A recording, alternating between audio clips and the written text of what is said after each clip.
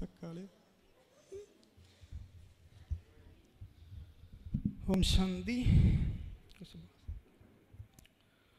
ആദ്യമായിട്ട് ബാൻഡ് മേളത്തോടു കൂടി നമുക്ക് പരിപാടി ആരംഭിക്കാം.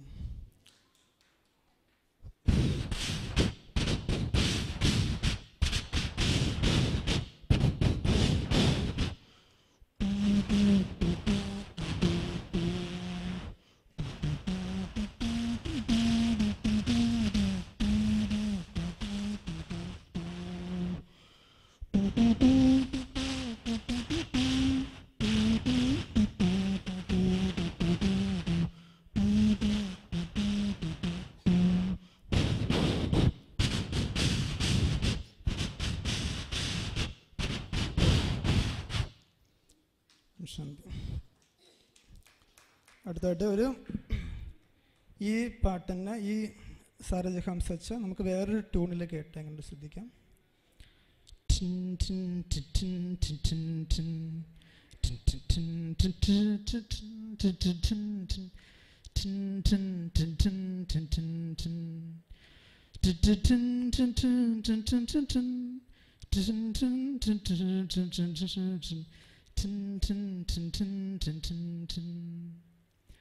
അടുത്തായിട്ട് ശ്രദ്ധിക്കുക, ഒരു ഇംഗ്ലീഷ് മൂവിയിലെ ഒരു യുദ്ധത്തിൻ്റെ സീൻ, പേൾ ഹാർബർ എന്ന് പറഞ്ഞ സെക്കൻഡ് വേൾഡ് വാർ യുദ്ധത്തിൽ തയ്യാറാക്കിയ ഒരു, ഇതിൻ്റെ മൊത്തമൊക്കെ ഞങ്ങൾ കാണാൻ പറ്റില്ല, കണ്ണടച്ചിരുന്നാൽ ഇതിൻ്റെ സീന് മനസ്സിൽ കാണാൻ കഴിയും.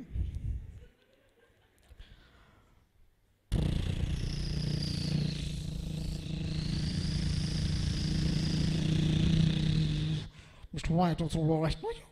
That is right. It's mean White was right. Boys will work at the far.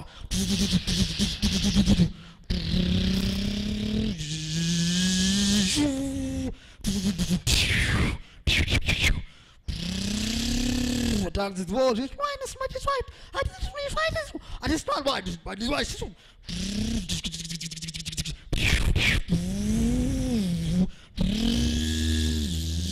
And it's right, it's right. This one, this right, this right, this right, this right. That is right, it's right. That's the fun.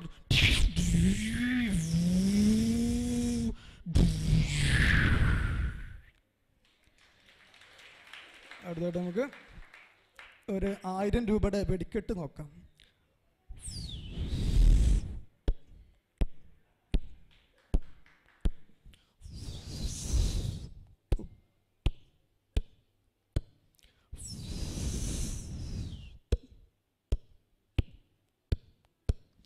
₹1000 വെടിക്കെട്ട്, അത്രേ ഉള്ളൂ. ഇനി നമുക്കൊരു nursery കുട്ടിയുടെ പാട്ട് കേൾക്കാം. ഈ nursery കുട്ടി അതിൻ്റെ മമ്മി നിർബന്ധിച്ചൊരു സ്റ്റേജിൽ നിന്ന് കയറ്റിയാണ്. അപ്പോൾ നഴ്സറി കുട്ടി മമ്മി ബാക്കിലുണ്ട് കരുതിയിട്ടാണ് നഴ്സറി കുട്ടി ഈ പാട്ട് പാടാൻ വേണ്ടി വരുന്നത്. അപ്പം മമ്മിയെ ഇടയ്ക്ക് നോക്കും, ഇടയ്ക്ക് പാട്ട് പാടും. അങ്ങനെയാണ്.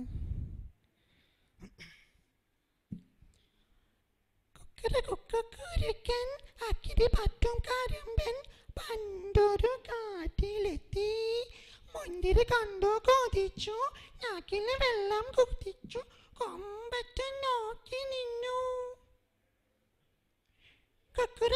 കുരുക്കൻ അക്കിനി പറ്റും കാരുമ്പൻ, പണ്ടൊരു കാട്ടിലെത്തി, മുന്തിരി കണ്ടു കൊതിച്ചു, നാക്കിന് വെള്ളം കുത്തിച്ചു, കൊമ്പറ്റ് നോക്കി നിന്നു.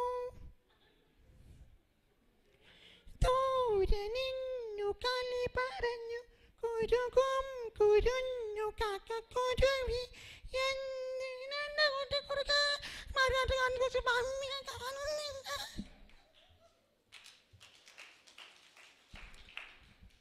അടുത്തായിട്ട് ഞാനും എൻ്റെ ആളും എന്ന പാട്ട് ഒരു വീക്കെ പാടിയാൽ എങ്ങനെയുണ്ടാവും നോക്കാം. ഞാനും എൻ്റെ മാതാജിയും 40 ഭായിമാരും പൂമരം കൊണ്ട് കപ്പലുണ്ടാക്കി. കപ്പലിലാണ് ആ കുപ്പായക്കാരി സിസ്റ്റർ, പങ്കായം പൊക്കി ദൃഷ്ടി തന്നു, ഞാൻ അങ്ങോട്ടും കൊടുത്തു. എന്ത് ദൃഷ്ടി! അടുത്തായിട്ട് ഓർമ്മകളേറെ സെലിബ്രേറ്റ് ചെയ്ത ഒരു ചിത്രമായിരുന്നു ലാൽ ജോസിൻ്റെ 2006 ഇറങ്ങിയ ക്ലാസ്മേറ്റ്സ്. 15 വർഷത്തിന് ശേഷം കണ്ടുമുട്ടിയ ഒരാൾ നായകൻ നായികയോട് പറഞ്ഞ ഡയലോഗാണ്. ഈ ഡയലോഗ് നമുക്ക് ജ്ഞാനത്തിൻ്റെ വശത്തിലേക്ക് മാറ്റിയാൽ എങ്ങനെ ഉണ്ടാവും നോക്കാം. ആദ്യം ആ സിനിമയുടെ ഡയലോഗ് ശ്രദ്ധിക്കാം. 15 വർഷങ്ങൾ വേണ്ടി വന്നു നിനക്ക് എന്നെ മനസ്സിലാക്കാൻ, എൻ്റെ സ്നേഹം മനസ്സിലാക്കാൻ. ഇതേ ഡയലോഗ് ജ്ഞാനത്തിൻ്റെ വശത്തിൽ മാറ്റിയാൽ 15 വർഷങ്ങൾ വേണ്ടി വന്നു നിനക്ക് ബാബയെ മനസ്സിലാക്കാൻ, ബാബയുടെ മുരളി മനസ്സിലാക്കാൻ, ബാബയുടെ സ്നേഹം മനസ്സിലാക്കാൻ. ഇതേ ഡയലോഗ് മമ്മൂട്ടി പറഞ്ഞുണ്ടാവും നോക്കാം. 15 വർഷങ്ങൾ വേണ്ടി വന്നു നിനക്ക് എന്നെ മനസ്സിലാക്കാൻ, എൻ്റെ സ്നേഹം മനസ്സിലാക്കാൻ. 15 വർഷങ്ങൾ വേണ്ടി വന്നു നിനക്ക് ബാബയെ മനസ്സിലാക്കാൻ, ബാബയുടെ സ്നേഹം മനസ്സിലാക്കാൻ, ബാബയുടെ മുരളി മനസ്സിലാക്കാൻ. ഇനി കിച്ചൺ സേവയിൽ പുതിയ ആളെ എടുക്കരുതെന്ന് നമ്മൾ സുരേഷ് ഗോപി ചേട്ടൻ്റെ ഒരു അഭിപ്രായമുണ്ട്. എന്താ കാരണം ശ്രദ്ധിക്കാം. കിച്ചണിൽ പുതിയവരെ എടുക്കരുതെന്നാണ് എൻ്റെ വിനീതമായ ആവശ്യം. എന്തെന്ന് വെച്ചാൽ, ഒരിക്കൽ കിച്ചണിലെ സേവ മുഴുവൻ തീർത്തിട്ട് പോയാൽ മതി എന്ന് സിസ്റ്റർ പറഞ്ഞപ്പോൾ കിച്ചണിൽ 15 പേർക്ക് കഴിക്കാൻ വേണ്ടി വെച്ച സേവ ഒറ്റയിരുപ്പിന് തിന്ന് കഴിച്ച പാത്രം പോലും കഴുകി വയ്ക്കാതെ സ്ഥലം വിട്ട ഒരു ആൾ എനിക്കറിയാം. അതുകൊണ്ട് പുതിയവരെ കിച്ചണിൽ കയറ്റരുതെന്നാണ് എൻ്റെ വിനീതമായ അഭ്യർത്ഥന. നിങ്ങൾക്ക് വേണ്ടി ഞാൻ എൻ്റെ ഒരു ഓണപ്പാട്ടങ്ങ് പാടാം. എന്നാ പഠിച്ചോ. കുട്ടനാടൻ കായലിലെ കെട്ടുവ വെള്ളം തുഴയുമ്പോ ഷിറ്റ് ഷിറ്റ് ഷിറ്റ്. അടുത്തതായിട്ട് നമ്മളുടെ എന്താ പറയുക, സത്യൻ മാഷ് ജ്ഞാനത്തിലുണ്ടെന്ന് വിചാരിക്കുക. അദ്ദേഹത്തെ ഒരിക്കലും മധുമല്ലിക്ക് കൊണ്ടുപോയില്ല. അപ്പോൾ അദ്ദേഹം അതിനെ റിയാക്ട് ചെയ്യണ അമ്മേരുടെ അടുത്ത് പോയിട്ട്. അത് വേണ്ടല്ലേ, സോറി, ഇത്രയും റിഹേഴ്സൽ നോക്കിയതാണ്. റിഹേഴ്സലൊക്കെ ഇത്ര സമയം കിട്ടിയത് റിഹേഴ്സലാണ്. ഓം ശാന്തി.